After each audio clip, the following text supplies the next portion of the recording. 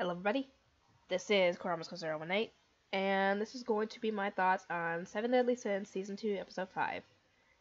This is essentially a second take. I would have gotten this one up slightly earlier, but I had to sneeze and I didn't want that on camera. Anyway, yeah, things don't go well in this episode for our heroes.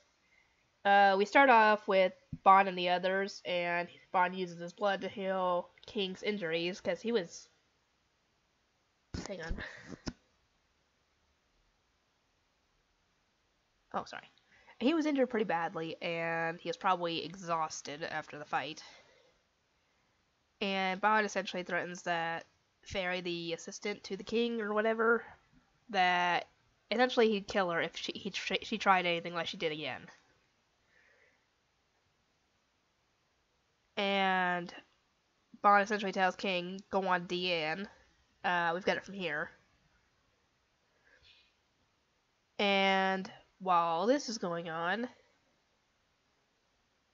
Meliodas and the others are fighting Galen, the Truth. And they are clearly outmatched in terms of power levels. Because I think like Galen's got like 30,000 or something. Or 20-something thousand, somewhere around there. And the others, at the most, have like 3,000. That's not good. Anyway.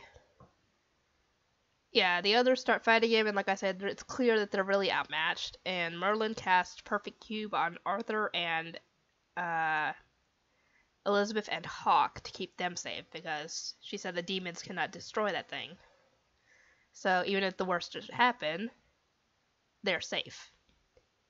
And we actually see how strong Galen is, because all he has to do is just swipe his weapon to the side, and he destroys a good portion of Camelot. Which is not good, because that's Arthur's kingdom. And probably tons of people just died.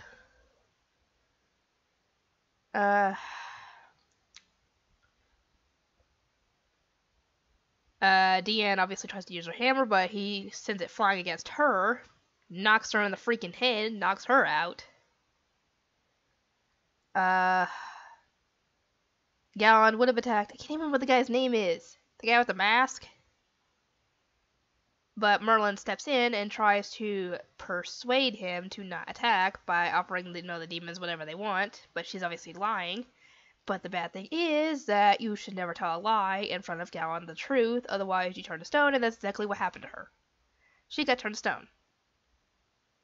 So she's out of commission. Elizabeth and Arthur can't do a gosh darn thing. Deanne's out of commission at the moment. So the only one who can fight, and actually the other guy ends up getting his butt kicked as well. So the only one who can fight really is Meliodas at this point. And even he has a lot of trouble with this. He ends up getting his butt kicked, and it looks like he got killed by taking an axe to the freaking head. But as we know, in order to actually die, you'd have to take a damage to the heart with Meliodas. So yeah, that more than likely did not kill him, because he's taken worse hits. Heck, he's gotten his freaking hands cut off, and they've regenerated. Speaking of that, he ends up going into his demon form for a good portion of the fight, but even still, that got overpowered, which says something.